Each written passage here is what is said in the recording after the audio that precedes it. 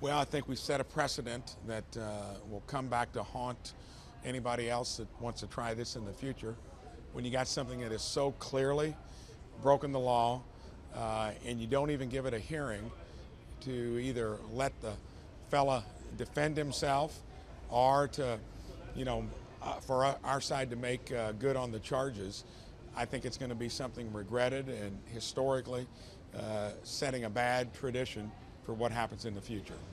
What message do you make today since the American public about how Congress is moving forward? I think it sends the message that you can break the law in the way that Mayorkas has through the open border policies that Biden has had out there and be held unaccountable. I just hope the American voters hold Biden and Mayorkas accountable in November. Okay?